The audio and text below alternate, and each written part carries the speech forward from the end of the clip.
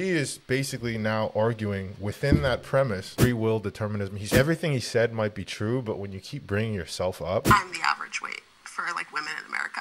So.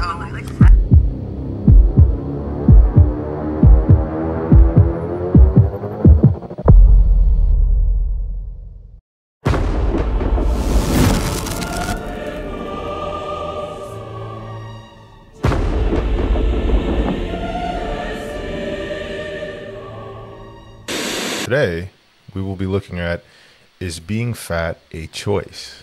I'm going to attempt to do this video in a way that we kind of break down the ideas and the points of view of the people who are on this show, this middle ground, this Jubilee middle ground.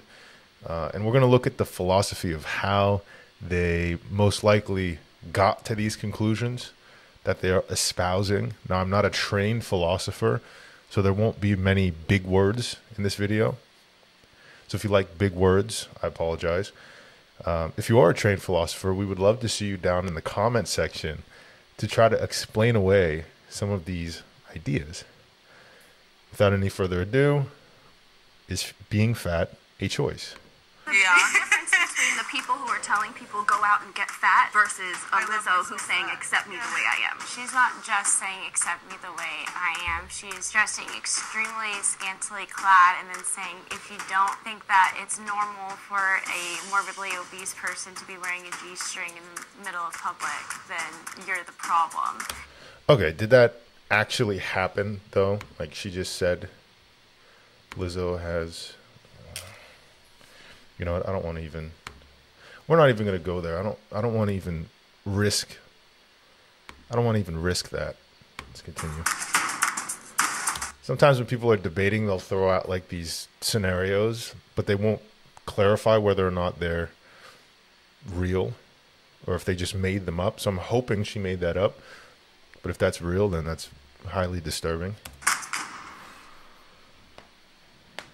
Being fat or skinny is a choice. Agreeers? Agreeers.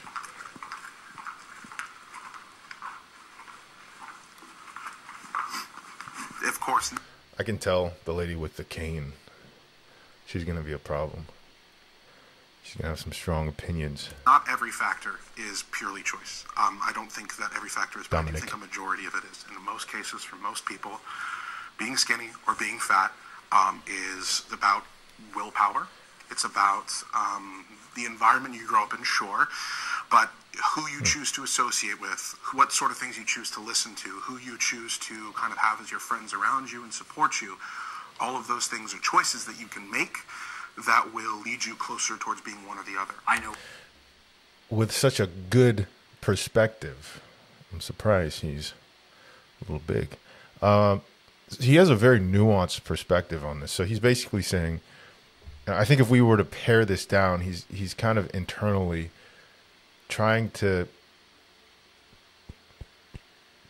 free will, determinism. He's trying to see like where how do you strike a balance between those two things? Because what he said is entirely true. Like when you grow up, and one of the saddest things that I see on a regular basis, every single time I go to Walmart, is you see these children who have parents who are overweight, and the kids are overweight.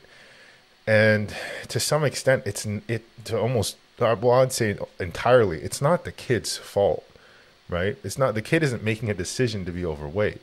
He just so happens, or she just so happens to be in an environment that is highly conducive to allowing them to be overweight or to like developing obesity. So I think what he's saying is he has a really nuanced perspective. He's saying, if you were to simplify his argument, I think you would get, if you find yourself in a scenario where you just so happen to be overweight, and you develop a consciousness of the fact that, oh, I'm overweight, it might not be your fault that you ended up in that position, but if your goal is to then change that, or you don't like the fact that you're overweight, there are things that you can do actively to try to reverse it. And I think that's a healthy perspective. I know I'm kind of filling in the gaps there a little bit, and I think he put it very nicely, but I think that's what he's getting at. And I think that's a really good perspective. What I do with my body, I know what I put into it day in and day out. I choose not to eat some days. I choose, how I want to look. And I don't fault anyone for how they want to look or how they want to be, but I think it's a choice at the end of the day. I'm very, always wish-washy on how I want to be presented and if I want to gain weight or not. But the only person that's going to gain the weight at the end of the day is me and me myself. For me, it's Calories Inc. So I just want to point out, whenever you're trying to make an argument, if you're trying to persuade somebody of your opinion, it's very difficult to do that when you keep, excuse me. Oh my God, I almost died. It's very difficult to do that when you consistently say, I, me. If you ever find yourself persuaded, you'll probably notice, or if you're ever watching a very good debater, you'll notice that they don't almost ever bring themselves up unless they're trying to connect with the audience or, make a joke. It just dilutes the argument. So I think, everything he said might be true, but when you keep bringing yourself up, it makes it very hard to persuade other people because I don't know what exactly that is, but when you internalize instead of externalize, and the other guy right before him, you'll notice, said something similar, but he didn't keep bringing himself up. He had a nuanced perspective that didn't involve himself. It was just things that he's observed. And so it's much more powerful when you don't just use yourself constantly when you're arguing. It's a quick tip if you're ever trying to win a verbal battle. Calories out, go to the gym, you'll get buff. Don't go to the gym, you won't get buff. I understand that there's genetics that could cause you to want to eat more, but even with the genetics that cause you to want to eat more, the same solution is calories in, calories out. I think the whole choice is, always me out a determined little on bit. who they are.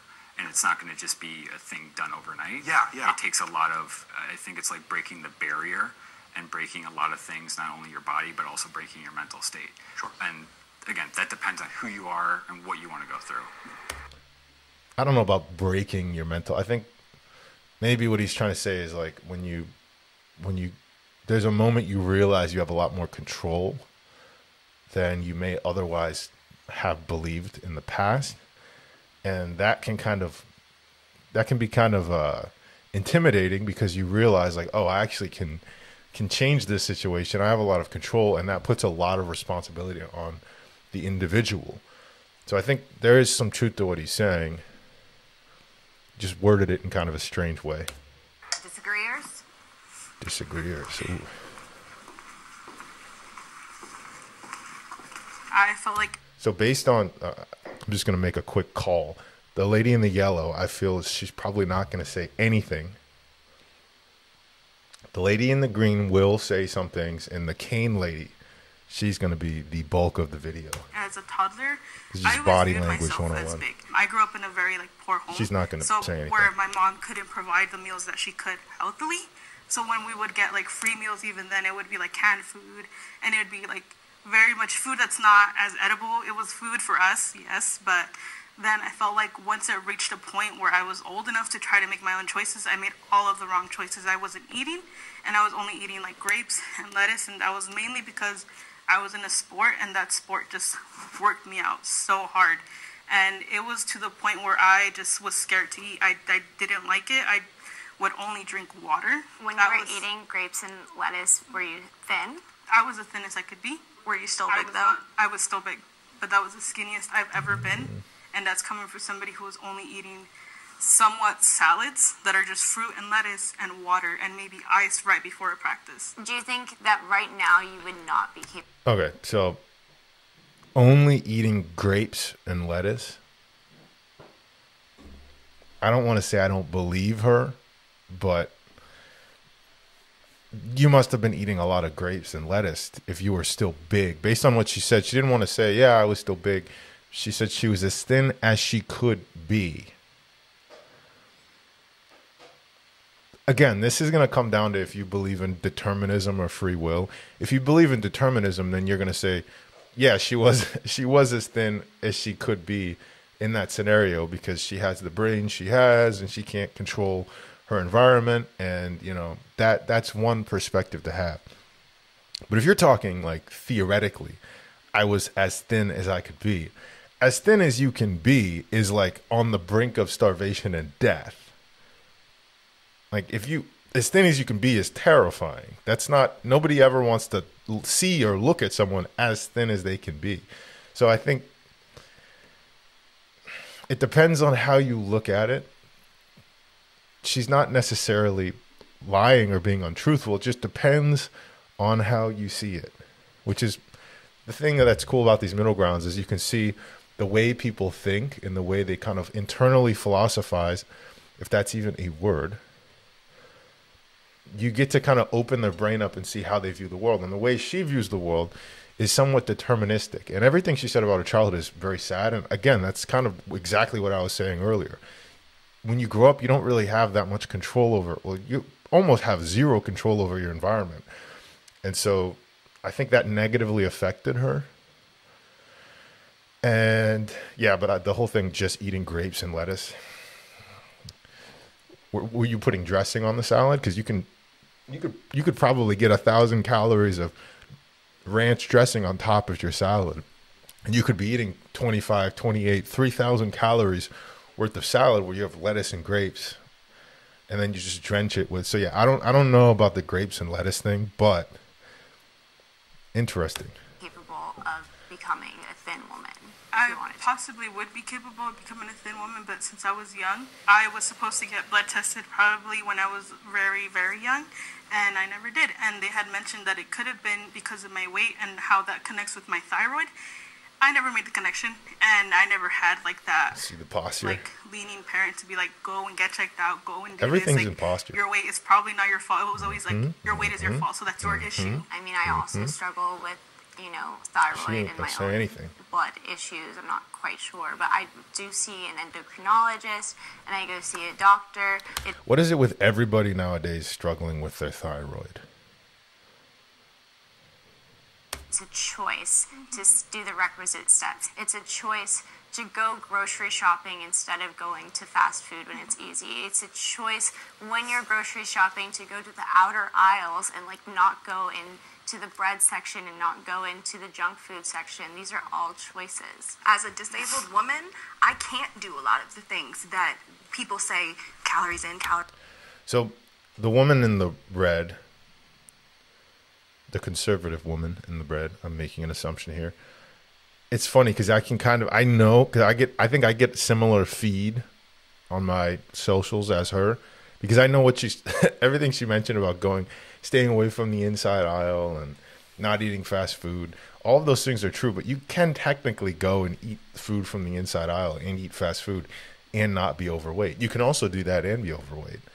And what she said about calories in, calories out, for almost everybody, that is true. But basically for everybody, that is true. It's thermodynamics, it's science, it's calories in, calories out. It's an energy balance. You can't really argue that at this point. The environmental factors and how much control we have, and do we have the free will to make decisions, or are we born with the brain and the body we have? That's all arguable. But calories in, calories out is pretty much not arguable. And though, she's mentioning these habits you can do to make it easier to not get fat, at the end of the day, you can shop on the outside aisle and avoid fast food and still become morbidly obese. So calories out, you got to go work out and exert it. A lot of the things that are typical, this is how you lose weight, put me in the hospital. I have to navigate weight differently. I have to look at it differently. My weight is the way it is because of medication, because doctors put me in this position. And I had to learn, okay, am I going to be so hateful of my own body that I am going to backlash and put myself through extreme gym nights, through keeping myself from eating things that I should be able to eat. You should be able to have a... Why did they put her in such a... I know she's taller than the girl right there, but why did they put her in such a tall chair? They should have evened that out somehow. I feel bad for the girl with the black beanie on, because what would you do in that scenario? Balance. You should be able to go into the junk food aisle like other skinny people do and still not have to worry about gaining 20 pounds. But I don't think skinny people go into this junk food aisle. They certainly do. Yes, they do. I eat a lot of junk food. Yeah, I mean a lot. Yeah. I mean, my DoorDash would tell you otherwise. There's a thing called set points. There's a ton of research on it. Okay, just to pause, and this is going to be a 2-hour-long video. They're right. The people who are disagreeers are right. Like, you can 100% be skinny and eat junk food. It just depends on how much of the junk food you're eating and how often you're eating it. But I know people who, like me personally, and again, this isn't going to be a strong argument, I. If I, don't track what I'm eating, if I were just to eat whatever I wanted to, I'd eat a decent amount of junk food and I would start losing weight immediately because I don't have a very big appetite and I don't pay attention to meals the way I should. It's very easy for me to forget what time it is and to miss, lunch or to skip breakfast. So you can 100% eat junk food and be skinny. So the disagreeers are correct here. And you do see, a lot of skinny people who eat junk food, but that doesn't necessarily mean that if you're not skinny, you should be eating junk food if you want to lose weight. But it doesn't sound like the disagreeers even want to lose weight. Maybe I'm wrong here, but it sounds like they're just kind of already set in terms of their opinion. They've already decided that it's out of their control, which is a very dangerous game to be playing, especially when it is an energy balance. It's not like, they're not happy with their skeletal structure, right? So those two things are very different. You can't, as far as I know, unless you get that crazy surgery where they break your bone, your shin bone, they cut it and then they put the wrench in there. You can't change your skeletal structure, but you do have a massive amount of control over the amount of fat you have on your body. Scientifically, it's not my opinion. That your body likes to be at specific weights. It likes to be in a specific way. So if you are fighting yourself to lose weight by not eating, over exercising, and you are damn near killing yourself to be at a specific weight, your body's unhappy. It's important to note that. All right, again, there's like nuggets of truth in what every single person is saying, which is what makes this interesting. And this is why I don't like arguing about who's right and who's wrong. I like to try to find, like, how do these people come to these conclusions? That's just more interesting to me than like trying to dunk on the disagreeers or the agreeers and trying to say they're right, they're wrong, because it's not that black and white. So she said basically like, she mentioned a few things. She mentioned killing yourself trying to get to a different weight. Whenever you're trying to change anything, pretty much anything about your body, especially weight, that is going to increase overall stress. So when you start not eating and losing fat, your cortisol generally is going to increase and you're putting stress on your body. That's your body. She's right. Your body doesn't want to lose fat because it's a sign. I don't want to get scientific because I'm not a scientist, but your body, generally speaking, is going to be stressed out when you try to lose fat. So that is true. But this idea of like you have a set point that your body wants to be at, I don't know where that is coming from. I have not seen the science saying that, hey, like my body wants to be 400 pounds. So whenever I'm not 400 pounds, my body's going to be freaking out. I don't think that's true. I think your body does have, again, your body's an energy balance. So you can change based on how heavy you are and how that weight is made up based on if it's muscle, fat, lean mass, fat, you can manipulate those things, and that will dictate how many calories you'd have to eat to maintain that current weight that you're at. So if I gain 20 pounds, then in order to stay 20 pounds, I would have to eat more food than I currently eat on average right now. And anything below that, I'm going to start losing weight, and that's going to put a certain level of stress on my body. That doesn't mean that it's healthy for me to stay 20 pounds heavier. I don't know where that's coming from. So I think what she's saying, there's like a nugget of truth in there, that it does stress you out to lose weight. But if you can get your body in a healthy BMI range and maintain that over a long enough period of time, I don't think any doctor is going to argue that that is not a better route than just staying at the higher weight because it is going to induce some level of stress to get down to a lower weight. A choice can be harder for people to make due to conditions in their life, but at the end of the day, it's still a choice. I could say, do I need to turn him up? I had food addiction. I looked at food when I was stressed and this and that and this, and so it's harder for me to choose it than for someone who has like the perfect lifestyle, someone who has parents who are giving them this and that and this. But I definitely still acknowledge that it was my choice. At the end of the day, when I go there and I look and I see, should I order a second hamburger? I'm the one choosing whether or not I order that second hamburger. I'm the one making that choice. This guy's so honest. Oh, we got an ad. Oh my God, BetterHelp, of course. That guy's he's very honest. I like that guy. Like he's being completely honest and vulnerable, saying like, listen, hey, I'm making these decisions. I don't want to be where I'm at, but it's not anybody else's fault. And I think what he said is entirely, in my opinion, entirely true. In my opinion, I'm not saying it's objectively true, but in my opinion, what he just said, he's speaking the truth. When you have someone who is grown up in this environment where their whole family's athletes, and the only thing they have in their house is lean protein and vegetables and healthy grains, and they're taught this is how you should eat to fuel your body, and you need to, restrict yourself, and all those things are developed within them at a young age, it's probably going to be a lot easier for that person to just maintain those habits that they already have and maintain the healthy body that they have and the healthy relationship they have with food throughout adulthood, because they don't actually have to change anything. I think at the end of the day, what's really difficult is not necessarily losing weight or gaining weight. It's forcing yourself to change your habits. And I think that guy's kind of tuned into that. It's like he recognizes that it's more difficult for other people or for different people depending on the situations and circumstances, and even like the way that they are born in terms of their hunger. I don't know if you mentioned that, but hunger is really, it has a lot to do with what determines if somebody is overweight or not, right? The level that you feel hungry and you want to continue eating, it's not clear to me we have that much control over that, but that is going to have a massive effect on how much someone weighs, right? So let's skip through this BetterHelp nonsense. The episode.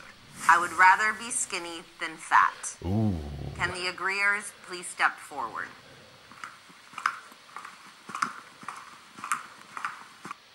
This is how AI optimizes my schedule. So I have a project coming up, so I start by listing the project and then setting... Okay. I think there's a lot of different struggles when it comes to being a bit bigger. And I have a sister Jada, skinny. Very, like, she's 400 pounds. Look at that. She struggles a lot. She has lymphedema. She's not skinny. To shower is really, really hard. She's not fat. I wouldn't describe her as skinny. For like an overall happy life and like zero struggle, I think I'd rather be skinny. That's the other thing. Like, why would you label her as skinny? Is she saying she'd rather be skinny than fat? Is that what the label meant? Because she's not skinny. Skinny is kind of like a derogatory term. I wouldn't refer to her as skinny. I think that it is common in society to want to be skinny. I think the average person typically wants to be skinny. I'm actually surprised that I didn't see fat underneath. More people come forward on that question. People treat you better. It is what is considered the standard of beauty. Your life expectancy is longer. You tend to be healthier. I'm also really tall. I'm 6'6". Oh my God.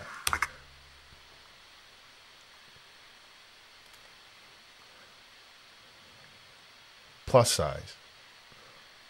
So you're going to refer to the people who are not overweight as skinny, but you're not going to you're going to say plus size? You should just say small sized for the other people. Or make it consistent and put fat. Kind of wish I could just pick a single struggle, because finding clothes and things like that when you're bigger both ways can make it really hard. So if I was skinnier, at least that's one less thing I have to worry about. Okay. But also, I've got 2 kids and a wife, and I'm taking care of them. And as you pointed out, I definitely think that I'm at less health risks if I'm a skinnier person, if I'm a healthier person in that capacity. And I would much rather be that so that I could be around for my kids long. This guy, man. If you're a trainer out there, just reach it. This guy's like one step away. You know, the before and the after and the transfer. He's like one click away from going complete ape shit and getting into the best shape of his life. I swear. If any of them end up in really good shape, it's going to be him. Longer. Can the disagreeers please step forward? He's got to work on his outfit a little bit with the I'm Crocs. speaking as someone who actually was a former smaller person. And I had the most body insecurities when I was small. Okay. I was constantly living in fear of gaining weight and having people tell me, oh, don't gain weight, don't do this, make sure that your weight is the same. And once I finally gained weight, I realized that, first off, life wasn't over. I didn't feel any need to not engage in life the previous way that I had, and the attention that I got was different. But even as a smaller person, you get negative attention. And rather than from bigger people who are hating on you, trying to control my body to avoid that negative attention, I would prefer to address the situation as a society, make it more accessible for everybody to where we aren't feeling like I have to be a certain way that's normal in order to be treated like a human being and respected. If I could counter, because I was a bit bigger when I was younger, and that's when I was the most insecure. I would look in the mirror. I did have family members that were skinny, but then I had a family member that was much bigger. And just the way that I perceived myself, I hated it, and I even became anorexic to like not be big. I don't think skinny always equates to being healthy. Exactly. I am. That transition was so drastic. The way that I perceived myself, I hated it. So and warm, I so even became expressive. Anorexic to like not be big. I don't think skinny always equates to being healthy. Exactly. I am. That is true. Skinny. I'm 6'5". I'm 140 pounds last time I checked, and I'm severely underweight. And I know about this on a day-to-day basis. I've been 6'3", 6'4", 165, and I felt pretty thin. So he's definitely on the lower end of BMI. You could calculate this with his height. He's probably, from a medical perspective, underweight. But again, the lady with the black beanie, she doesn't speak much, but when she does, she's she actually countered. Now that she's not sitting next to her like this, she feels a little more comfortable talking. So middle ground should kind of take note of that. At least, be fair. That being said, I don't know where I'd want to lean at an appropriate weight level, but I think it's important to understand for some skinny people, we're not living a great life by any means.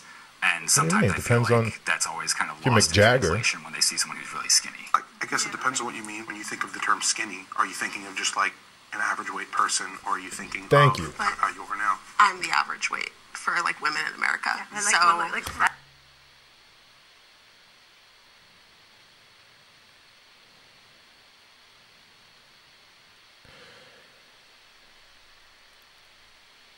if we're talking about an average, like I'm going to be the closest. Mm-hmm. If your biggest priority is to be at a smaller body, you need to reassess your priorities. Yeah, not focus on health. Yeah. I don't even.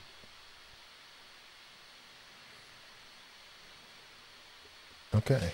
In the immediate tie between skinniness and health, like you emphasized, there is such a gap between the research, because the research has a huge fatphobic bias in it, and there has been research that that's shows the first that buzzword that we've really heard. Let's say COVID and the correlation between obesity.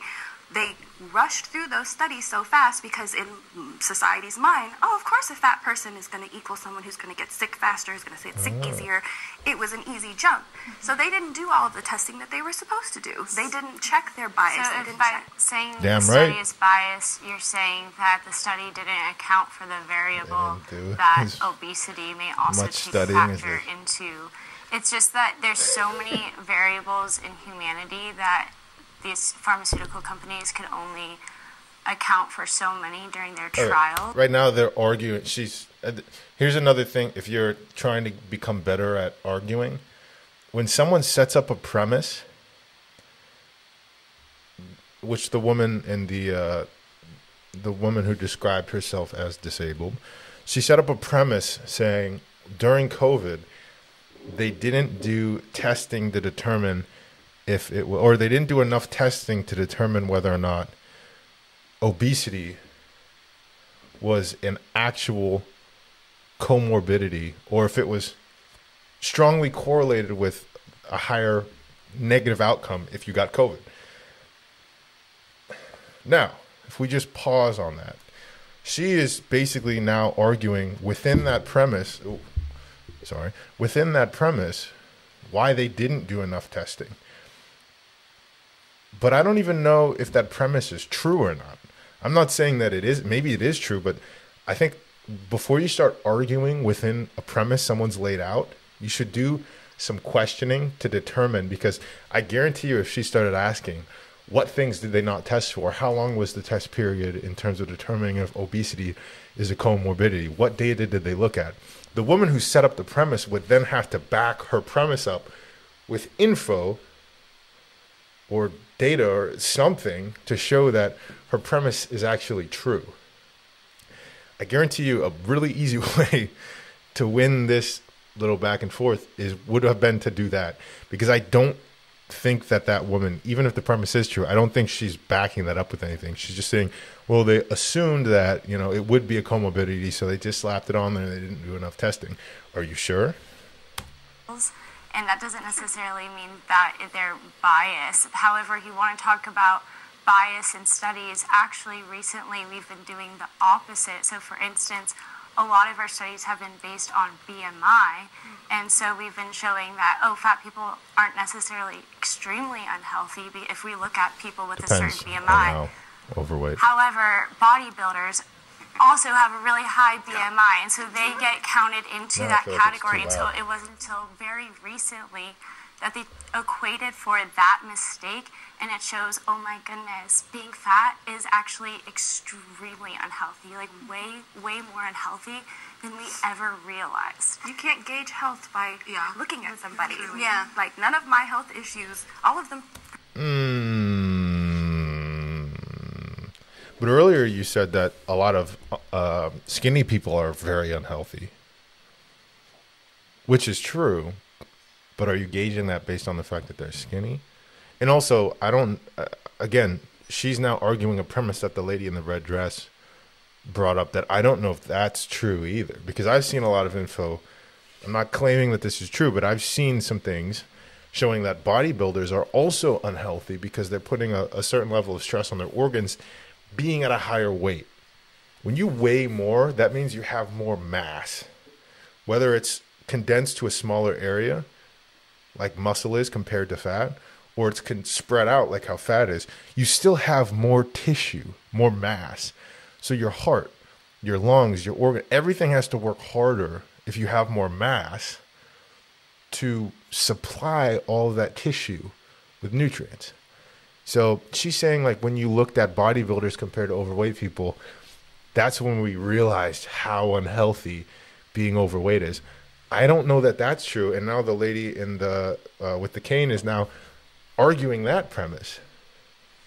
It's so much easier to win an argument when you just question the premise, or at least you set up a foundation of a reasonable premise, and then you can argue that. But when you argue a premise that's not reasonable, it's very hard to win an argument. So I think the lady with the cane should have countered by saying, what studies are you talking about that showed that now that we see bodybuilders, we can tell now that being obese is really, really unhealthy? I don't know what the lady in the red dress is talking about right now at all. Precipitated my weight gain, but I always get assumed, oh, don't you want to be skinny so that you don't have a cane anymore and you don't feel the way you feel? And it's like, no, because By the way, I have never seen this video. I probably should have mentioned that in the beginning. I've wanted to watch this for like months now. I think it's been out for like 3, 4, 5 months. I have not watched it. I've been saving it to set up this reaction style studio. Usually I'm sitting in a very comfortable red chair, but I've not seen this ever. So this is interesting to me. I'm always going to feel like this. Like, I have CRPS. It's going to deteriorate. It's going to continue. America has an obesity problem.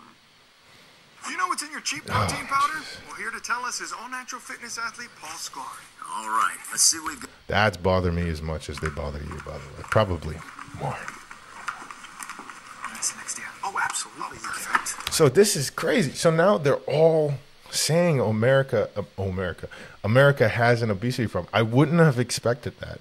I would have expected for the people who said that being fat is not a choice, which generally they're more on the side of it's okay to be obese. It's not necessarily less healthy. You can't judge. And this is kind of sad because I'm judging all of their opinion based on the woman who I predicted is doing most of the arguing, which is the woman with the cane.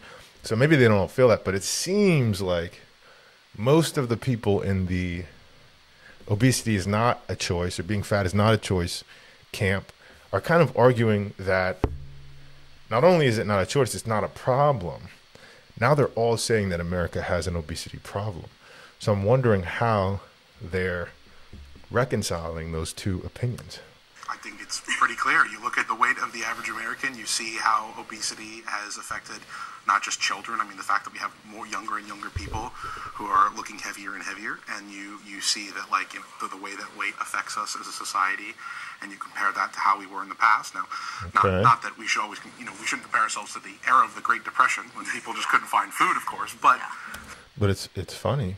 In that era, everyone was thin. So, or I don't know if that's true, but if that is true, based on the data I've seen, it kind of is true. They were thinner than they are now. That would indicate that it is calories in, calories out. It's not a hormonal, thyroidal epidemic per se. People are heavier now in an unhealthy way, and people are eating unhealthy. They are eating it through unhealthy access to food. They're eating diets high in seed oils. They're eating high in corn syrup. They're doing all this kind of stuff that's not good for them that we didn't used to do, and it's bad. It's not a good thing. It's an epidemic. Okay. It needs to be quashed in some capacity. There's so much access to just anything. Yeah. Like, it's so crazy these days, and you know, I'm so surprised that we're actually supporting a lot of this, you know, and there's always people like, you know, like, it's fine that we have like 3 McDonald's like on the same street. And it's just like, we don't think that this is adding to the problem. What I think is really sad about that is so many people in America just see the profit in it. I don't want to say I know that these people know the problem, but it's like, how can you not see the problem? They have to see it and just not care. Again, the people who don't speak as much when they do. So she's basically saying, I think a lot of people are profiting off of a lot of people being unhealthy and overweight. Sounds like an ambiguous take. I have to just be like, well, we're gaining profit. Do you see how much this McDonald's is making? You gain weight, we gain profit. Like, that's just like it's how it is. Just the corporations, it's the medical industry. Having a fat country makes us fat. money. It doesn't help that our cities aren't walkable either. America is a country of non-walkable. That is why I wavered a little bit, because I think we have a problem with how to treat obesity. I agree. I think we have a problem with how to make it so that it is not an epidemic. Again, it's weird to hold both the opinion that it's not a choice and that you have this set point, but then also refer to it as something you should treat and not having good ways of treating it. But then also saying it's not a bad thing. Why would you treat something? Oh my God.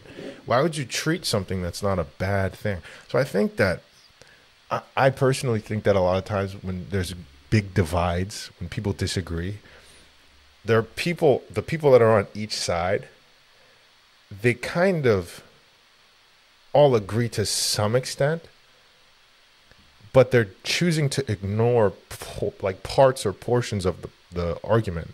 And they're taking hard stances. Like, this woman took the hardest stance, in my opinion, for it's not a choice. You can be healthy.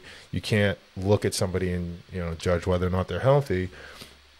But now she's sort of saying that we don't have proper ways of treating it. Why would you treat it if it's not a problem?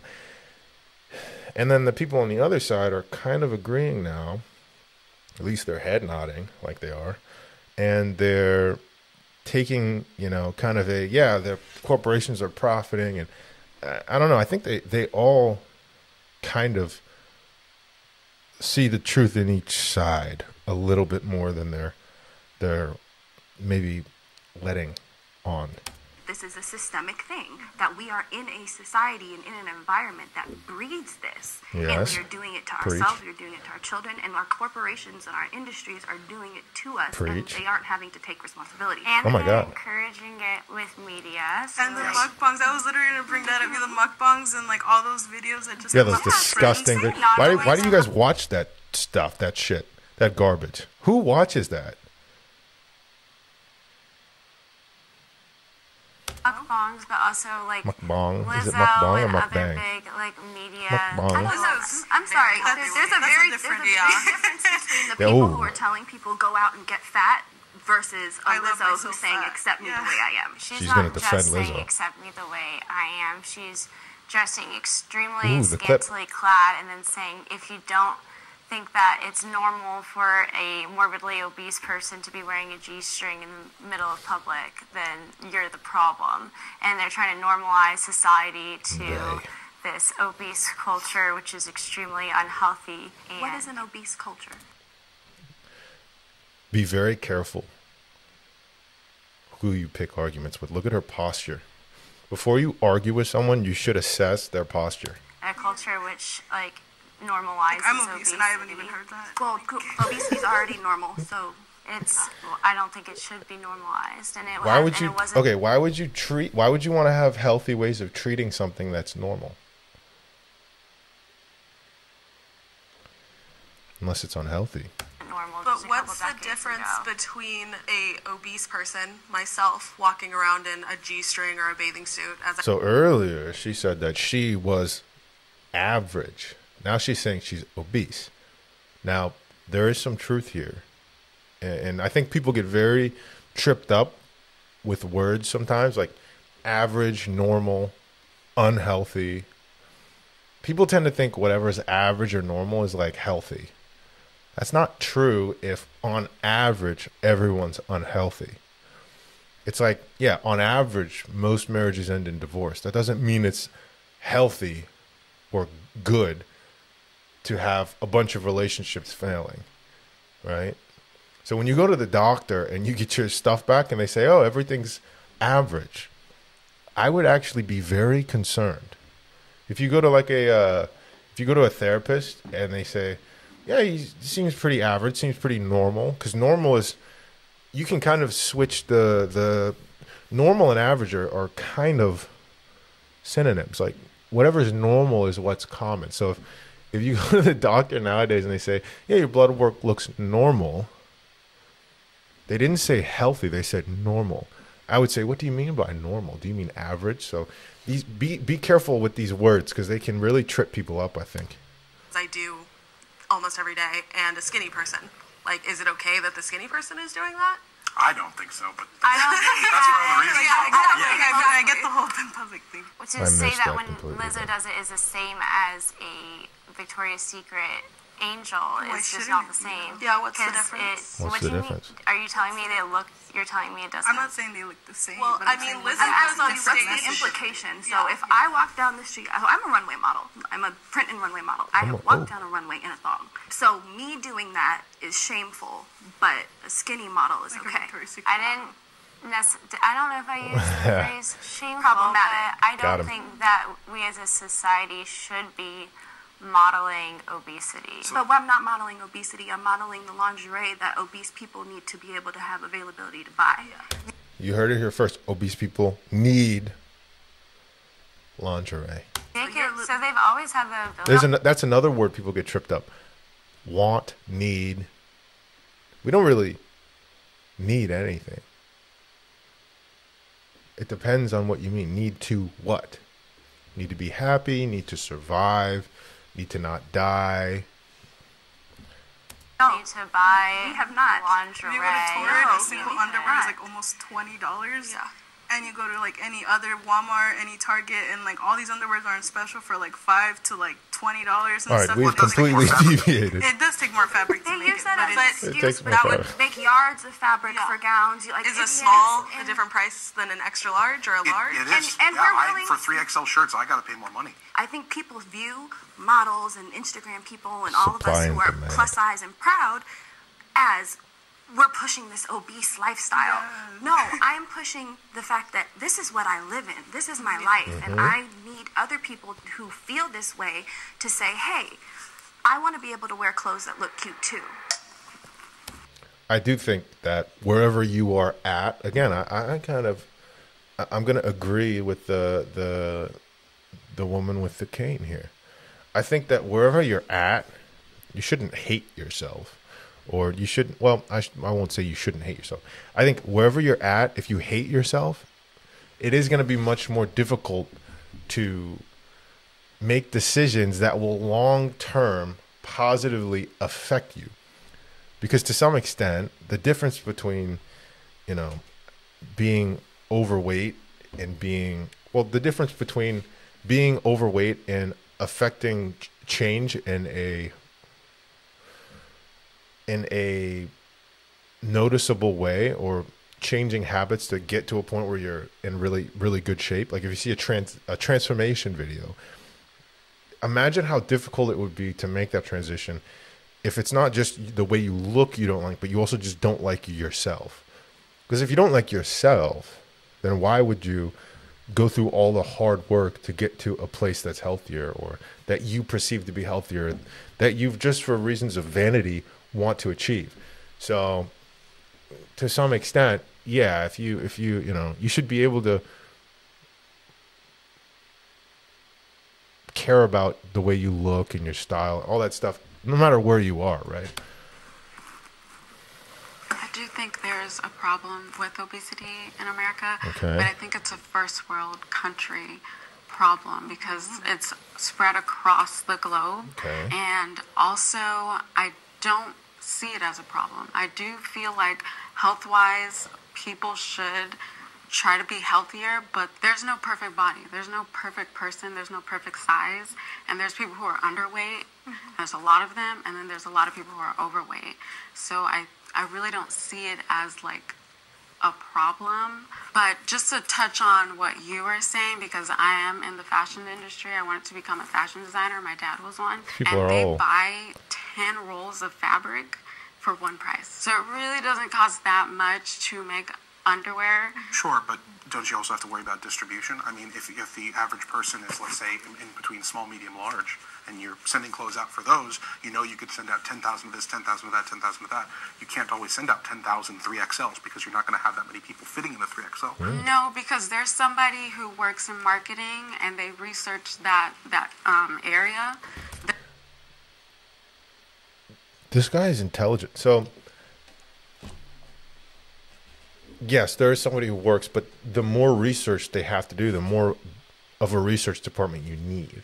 Because on average, if you can count on this many people of these sizes being in each location, you then have to research, okay, how many, what does it look like in this specific area in terms of how many of this piece of clothing in this outlier size, whether it's an extra, extra small or an extra, extra large, how many of those do we have to make? Because if we just make, a set amount and we don't do that very specific research, the more detailed your research becomes, the more difficult it is to calculate, and the higher the chance you're going to be off. So what the guy said is actually, that's why it's harder to find sizes. That's why you have to, a lot of times, if you're an outlier, like I wear a shoe size a lot of times that I can't find in the store. I have little baby feet. And so a lot of times what they'll do to fix that problem is instead of putting a weird little small adult size or a giant 22 Shaq size in the store, they'll just have you order it online. And sometimes you have to pay for shipping. Whereas if you could just drive down to the store, you don't have to pay for shipping. So the guy is actually right. A lot of times it is more expensive to buy clothing when you're bigger, because a lot of times you have to order it online because the research is tricky. And I also agree with the lady here. I don't think it really has as much to do with the fabric. But these people aren't there. They're not dumb.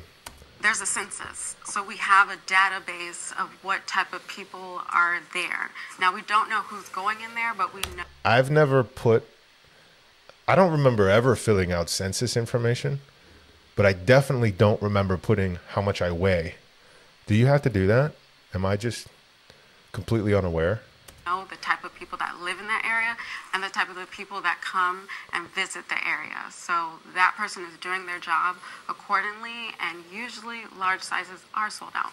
Okay, so somebody brought up the food desert earlier. I can't even think of an area that would have. Did someone bring up the food? They must have cut that out. Sorry, can someone explain, like maybe just for my ignorance, I'm guessing a food desert is just there's no food anywhere? No, it's healthy options for food. So you can go into certain low-income areas. There's food everywhere. It's just depends on how creatively you're willing to get to acquire it. And you'll see a Starbucks, a McDonald's, a Chick-fil-A, but there's no Trader Joe's.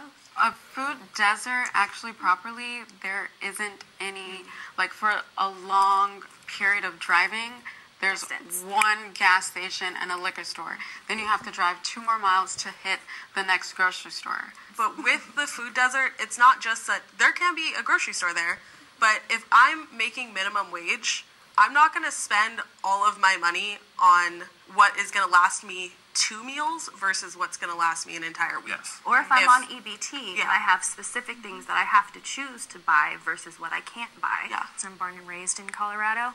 In the outskirts, there's so many small towns that you don't even know that they're there. Most of them you won't see on a map, but if you're from there, then you'll know, and they all have to drive a decent amount to be able to go to an actual grocery store. But how often are you going grocery shopping? Maybe like once every 2 weeks? And what's the what's it with like, oh, it's so much more expensive to eat healthy? Most people who say that, they eat out. Like most people, generally speaking, eat out a lot in the U.S. I don't have the statistics, but just based on how many restaurants are everywhere, a lot of people eat out, whether it's fast food or, dine in. If you buy, like you can buy a bag of rice that will last you 6 months for like $10. So I don't understand like why, and you could eat rice if you're able to eat rice, which most people are. That's a relatively healthy carbohydrate as long as you eat it in moderation. I don't understand fully where the whole eating healthy is wildly more expensive than eating unhealthy. And also, if you're eating high calorie dense food, then you don't need as many calories. So you can eat less. But if you're eating high calorie dense food and you manage to become overweight, then if you want to save money, wouldn't you just eat less of that? So I don't know exactly where that whole idea is coming from, but typically normal, so you have to do a drive once a week. So you're making a drive once a week, once every 2 weeks. This is not a people of drive access to the yeah, like time. what if I don't have a car? Okay. I was like, Some people don't have cars. And if you don't have So yeah, some people live out in the middle of nowhere in Colorado and don't have cars. They don't have access to cars, so wouldn't those people just die of starvation? Or maybe they have to get, like I said, very creative with how they acquire food. Usually these food deserts also have very poor public transportation options. Yeah, so you are left with people who are stranded. Yeah, but then what are they eating at all? I don't eat crap. No, but how are they This surviving guy. at all? Yeah, how are they managing to become overweight if they don't have a car and they live away from all food? This guy's funny, man. I like this guy. He's smart. But they don't got a car to go to. Yeah, exactly. Usually, He broke the woman with the cane. Look at her. He broke her. He was like, yeah, that is silly. What we're saying is completely silly. But I bet she's going to switch her. see when I go to those rural Yeah, towns, she switched back up real they have quick. Chickens and they have animals, Right. and guess what? You can get some healthy food out of that. That's That like sounds healthy. having eggs and protein and things like that. I think I would be healthier if I lived rurally. In fact, my wife and I are trying to leave the state so we're not near all the Uber Eats and all that stuff. Uber Eats, which is unbelievably obesity expensive. problem there was not as significant as, say, in LA. And we talk about like food deserts and stuff. The nearest Walmart where I grew up was 45 minutes in any direction. The nearest McDonald's was nowhere near to be seen for a long time. So when I hear these, like, and there could be some evidence there as like the obesity problem is very low lift. Were there grocery stores in your small town? Yes, Exactly. Like I'm like kind of baffled by this. idea. Thank you. Maybe I just need to go out there and like experience the food deserts, but like. Yeah, show me on the map. Show me the food desert so I can go check it out. I bet you I'll find food. And actually, and I have to agree, we did have access to healthy And food. healthy food too. Very healthy. You can food find healthy all food the at a time. gas station. I don't think this is Nowadays. big of an issue in my personal opinion. Fat shaming is worse than skinny shaming. Ooh. Oh my goodness. We gotta turn the gain down or something. If you're a content creator of There we go. This is gonna be which one is worse? Ooh. So I do agree. I grew up skinny, and I can attest skinny shaming is pretty bad. I'm not gonna lie to you. That fat shaming is worse than skinny shaming because you feel weak and small. Just overall, entirely, the way that people like comment on people's weight compared to somebody skinny, because if you're big, at the end of the day, at least you can still be intimidating. But when you're skinny and small and people are picking on you, I don't know if there's any worse feeling than that. This is my personal opinion again. Usually don't comment on somebody skinny. Yeah. They don't think there's something wrong with them. They don't, like, they'll maybe say, like, oh, you're very thin. Do you want to eat a cheeseburger? But that's not as bad as telling somebody, you eat 10. Stop. And you don't even know that they're eating 10. Fat shaming is a systemic problem. You're not going to not get a job because you're too skinny. Skinny bodies are praised in our society, whereas fat bodies, like, I don't get it as often as other people, but I get a lot of comments on my Instagram that are saying, like, you're really beautiful, but you would look a lot better if you lost 50, 60 pounds.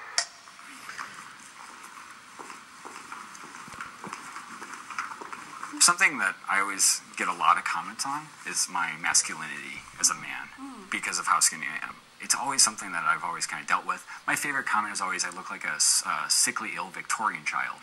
And that's horrible. Sorry, I don't mean to laugh at that. No. I don't. It doesn't bother me as much. This idea that skinny people. This guy's funny.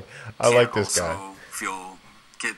Get Bro, reach out, man. It's just kind of mind blowing. That doesn't mean I'll help you get in shape. We'll get you in one side shape. Getting worse than the other. I think that you're gonna use all those demons, all that thinking, and you're gonna just channel it all at lifting weights, I think we're conflating eating two chicken, things as and well. So there's a difference between fat shaming and fat discrimination. Fat shaming is an aspect of fat discrimination, but some of the things he's on the you can tell he's on the verge of just breaking and becoming an animal. Just his mannerisms. He's like right there. Touching on are specifically societal and systemic fat discrimination that goes into our medical system. It goes into employment. It goes into all of our civil rights. But have you ever walked into a hospital? I remember the last time I walked into a hospital, I came up to a counter, and I kid you not, every single person behind the counter was either overweight, obese, or morbidly obese. So are they the ones discriminating against the people who are overweight? Because everybody is overweight. So who's doing the discriminating? A small percentage of the people in the U.S. are underweight. You're either a healthy weight or overweight. And there's like that's represented literally in this video. There's one guy who's underweight. There's like 2 people who are average weight. And everyone else, which is about half of all the people sitting down, are overweight or obese. So how are the giant institutions made up of big people? Just how are you claiming that they're discriminating unless all the people at the top are thin, which could be true, I don't know, but I never understood that. It's like if you have a society of people who are all a thing and you're claiming that the people who are all a thing are discriminating against the people who are that thing, why would they be doing that? I don't understand.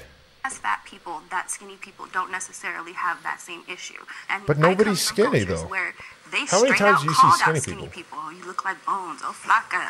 All of that. Oh. So I watched my cousins go through it. I went through it when I would get too skinny. As people, we are just too scrutinized when it comes to our bodies. We don't let people live. But I think that's a good point you said. Yeah, but how much control do you really have for that? Like, everybody jokes around and is mean to everybody. So I think this is a good time to stop the video. I think we've gotten through most of the. I don't even have to. I've never seen this, but the next question is: diet culture has positive effect. Yeah, I'm not interested. So I think at the end of the day, these people definitely have relatively thought out positions. The guy with the Hawaiian shirt on, to me, has the most thought out positions. Like, he thinks a couple levels deeper, it seems, than everyone else in terms of how he constructs his arguments and his positions. The one with the cane is the most aggressive, as I predicted. As I predicted, I think the woman with the yellow dress talked like twice. The red dress lady, it seems like they kind of just threw your cookie cutter conservative in there. The woman with the black beanie really opened up once they didn't put her next to the other lady. So it was interesting. Let me know what you guys think of these people's opinions and of my breakdown of them. Where I stand on this, I really don't know, because I don't know if this channel is kind of like me trying to figure out where I stand on a lot of things. So I'm not sure entirely where I stand on this. I think I'm somewhere in the middle ground. I'm in the middle ground. I think that the way we're brought up has a massive effect on where we are in the moment. But what we decide to do with that has a massive effect on the future. And generally speaking, I think the more you can cultivate a spirit of agency, the better you'll end up. And so to me, if you have the position that being fat is not a choice, then you almost have 0% chance, if you're fat, of becoming skinny. But if you are overweight and you believe that being fat is a choice, to me, you have a much better chance at figuring it out. So I guess you get to kind of choose where you want to be based on that. So hopefully you enjoyed the video, and I'll catch you on the next one. As always, stay safe out there.